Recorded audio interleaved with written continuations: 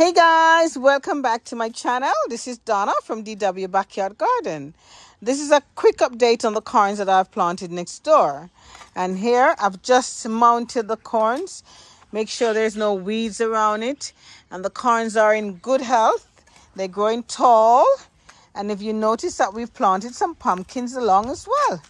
Have a look, pumpkins. But nevertheless, if you see, say hello. Look, hello to all my YouTubers. That's my next door neighbor, Esther's brother. He's making sure that the corns are weeded up and mounted at the root.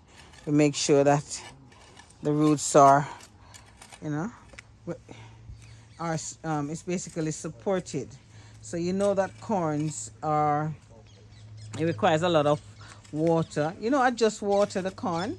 Believe me, I just water the corn, but it's not saturated enough, and it takes, the fact that the time is so dry and hot and sunny, it's gonna take a lot of water to make a difference. But it's still somehow, as long as it gets some moisture, that's good. So corns are coming on, can you see? So the back one seems to be the laziest or the ones that not getting enough sunshine. But yeah, let me come over here so you can see what he's doing. So what he's doing is using the hoe to, the earth is very hard, very hard. So we're making sure. And then look at the pumpkin. So the pumpkin is coming on. So what the pumpkin will do, will run and basically go around the corns for support. So anyway guys, this is just a quick little show you how the corns are getting on. You can see from here, look, and there's my rose bush. There you go.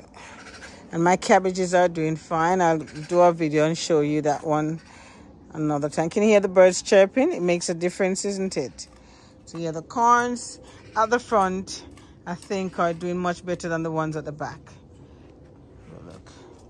Look the strength. And I think we have like 2, 3, or probably 4 in a hole, which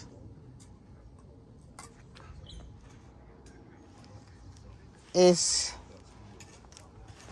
and they're planted in a block.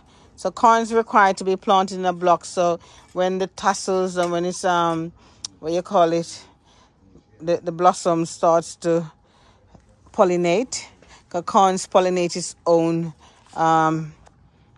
when the breeze blow and pollinate itself. So that's why it needs to be planted in a block, right? So anyway guys, I'm gonna go. So thank you very much. Please remember to like, share and subscribe. Thank you. Bye for now.